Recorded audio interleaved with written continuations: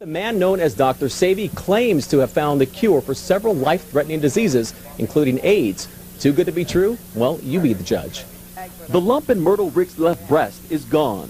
I haven't had any symptoms or problems, anything. Sabrina Peterson's son no longer disabled by sickle cell anemia.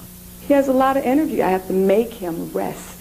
Disease is cured by this man. His name is Dr. Sebi, but you won't find a medical degree hanging from his wall. Instead, a certificate of healing.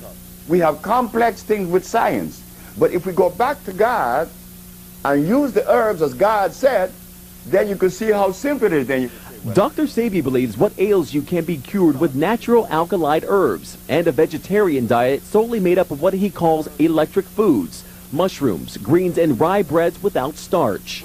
Hippocrates established the principle of medical science by using herbs to cure diseases, then why the physician using the chemicals? 40 years ago, a doctor in Mexico cured Sebi of diabetes, asthma, and obesity with the very same herbs and diet he dispenses to all of his patients, whether they're suffering from lack of energy or full-blown AIDS.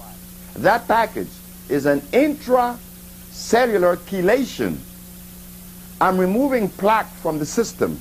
I'm removing inflammation. That is the base for all disease.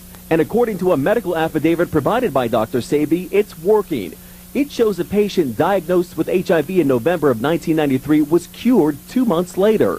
Thousands of patients worldwide swear by his methods and natural herbal medicines. In the tiny village, Lisa sought guidance for body and soul from an herbal guru named Dr. Sebi. Dr. Sebi, according to him, can cure anything.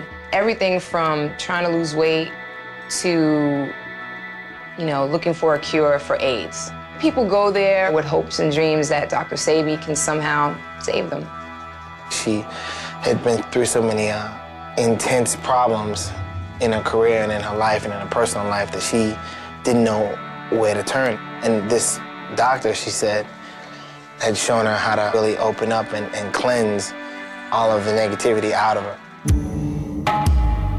She told me she was suffering with alcoholism and that she was smoking excessively, cigarettes, drinking and smoking.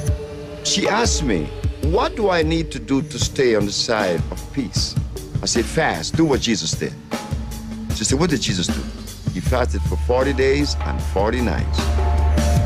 Midway through her 40-day ordeal, an obviously gaunt Lisa spoke with MTV News. I've been polluting my body for 30 years. 40 days is not a long time to me to fast. 40 days represents overcoming death. It's the number of days that Jesus fasted for, and I kind of feel like I'm on a journey sometimes. Don't really know quite where I'm headed. At the ending of the fasting, she came to me. I heard the door opening at 2 o'clock in the morning. She said, I completed my fast this morning. I said, what did you see? I saw God. She said, I'm going to make you famous. I said, how? Because I'm going to talk about you. Does everyone know you cure AIDS and cancer? There's just a lot of people in the world who are suffering. They're sick. They're not happy. They're looking for answers. They don't know where to turn. Well, I know a man who's been curing AIDS since 1987. This guy has taught me a lot, and I need to share my knowledge, with the world.